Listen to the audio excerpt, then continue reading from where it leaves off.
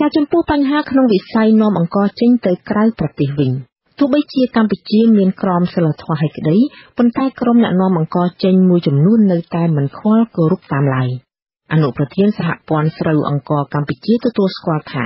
មានអំពើពុករលួយដោយក្រុមអ្នកនាំអង្ករចេញទាំងនោះមានទំនាក់ទំនងជិតស្និទ្ធនឹងមន្ត្រីរដ្ឋាភិបាលនាំស្រូវទៅកិននៅឯប្រទេសជិតខាងហើយនាំចូលជាអង្ករមកវិញដើម្បីបានចំណេញច្រើនលោកអានស៊ីថាវរាយការណ៍ព័ត៌មាននេះ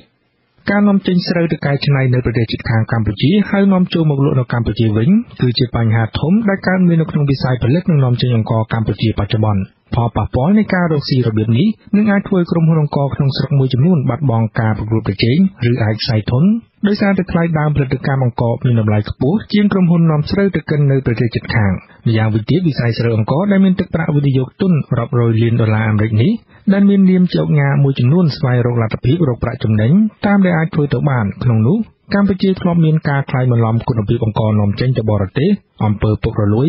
និងការបង្កើតបកពួកនិយមសម្រាប់ការនាំចេញអង្ករអនុប្រធានសម្ព័ន្ធស្រូវអង្ករកម្ពុជាលោកកឹមសវុតទទួលស្គាល់ថាពិតជាមានអំពើពុករលួយបកពួកនិយមដែលកើតមានរវាងមន្ត្រីរាជរដ្ឋាភិបាលនិងក្រុមហ៊ុនអ្នកនាំចេញអង្ករកម្ពុជាម្យ៉ាងវិញទៀតភាពមិនប្រក្រតីនៅក្នុងវិស័យនាំចេញអង្ករកម្ពុជាបច្ចុប្បន្នថែមទៀតនោះគឺការលួចបង្វែរការកែច្នៃអង្ករពីប្រទេសជិតខាងហើយនាំចូលមកលក់នៅកម្ពុជាវិញលោកកឹមសវុតបានបញ្ជាក់ថាការរកស៊ីរបៀបនេះអាចប៉ះពាល់ដល់វិស័យនាំចេញអង្ករកម្ពុជាទាំងស្រុង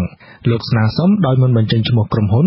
និងបានអំពាវនាវឲ្យក្រុមហ៊ុនទាំងនោះត្រូវងាកមករកស៊ីទៅតាមច្បាប់កំណត់និងស្របតាមក្រមសីលធម៌នៃការនាំចេញអង្ករកម្ពុជា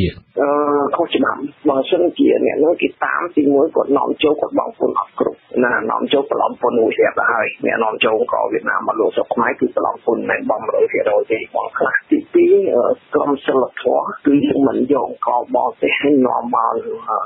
យកមកកម្ពុជានាំបន្តទេខុសក្រមសីលធម៌យ៉ាងហោចណាស់គឺជា